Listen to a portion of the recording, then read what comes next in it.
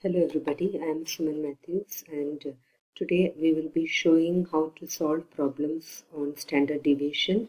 This is a part of grade 11 maths, college maths and also a branch of statistics.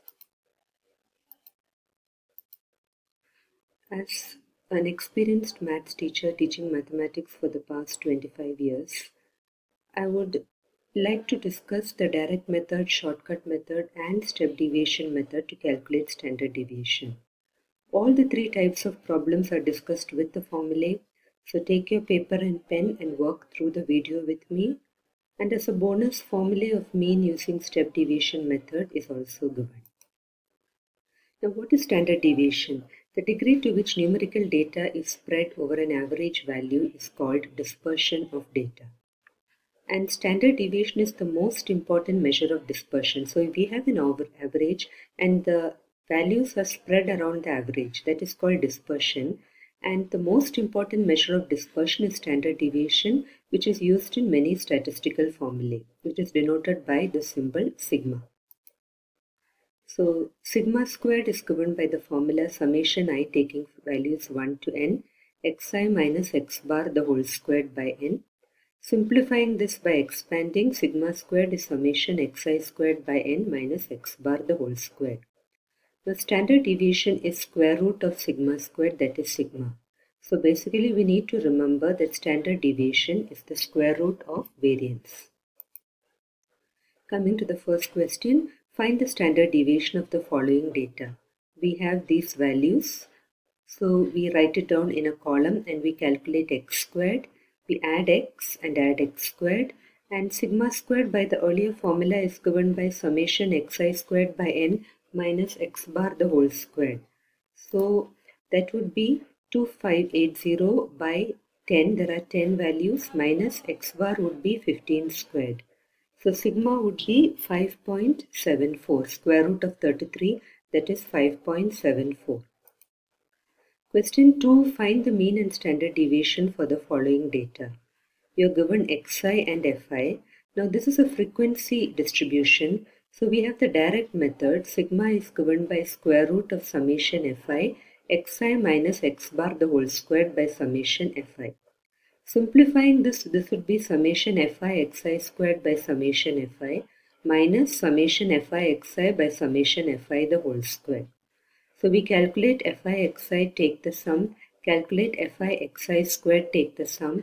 So substituting, this would be square root of 16,176 by 40 minus 760 by 40 the whole square. So that would give you 6.59. And we also need to find the mean. So mean is summation fi xi by summation fi. That would be 760 by 40, which is 19. Now next problem, find the standard deviation for the following data. You are given the class interval and the frequency. So we take the midpoint of the class interval as the x values and we use the shortcut method. So for the shortcut method, you let a be the assumed mean and we write let di equal to xi minus a. So we have the class interval frequency, we take the middle values 30, 40, 50, 60, 70. So we choose the middle value, that is 50 as a. So di is xi minus 50, that will be 30 minus 50, which is minus 20, 40 minus 50, which is minus 10, 0, 10 and so on. Then we calculate fi di and fi di squared, and sigma using the shortcut method is given by square root of summation fi di squared by summation fi minus summation fi di by summation fi the whole square. So that would give you square root of 73,200 by 540 minus of minus 180 by 540 the whole squared. So sigma would be 11.64. Coming to the next problem, calculate the mean, variance and standard deviation of the following data using step deviation method. Again, for the step deviation method, we put ti is xi minus a by c, where a is the assumed mean and c is the width of the class interval. So we have the middle values, which are 35, 45, 55, 65, that is xi. We take a as 65, so ti is xi minus 65 by 10. That would be 35 minus 65 by 10, which is minus 3.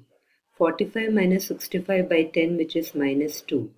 And using the formula for step deviation method, sigma is c into square root of summation fi ti squared by summation fi minus summation fi ti by summation fi the whole square. So it's similar to the shortcut method, only we are multiplying by c here.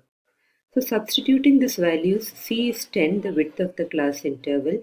It would be 10 square root of 105 by 50 minus of minus 15 by 50 the whole squared.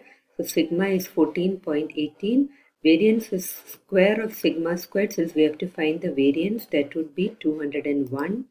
And to find the mean would be using step deviation method. This is the bonus. Mean is a plus c summation fi ti by summation fi.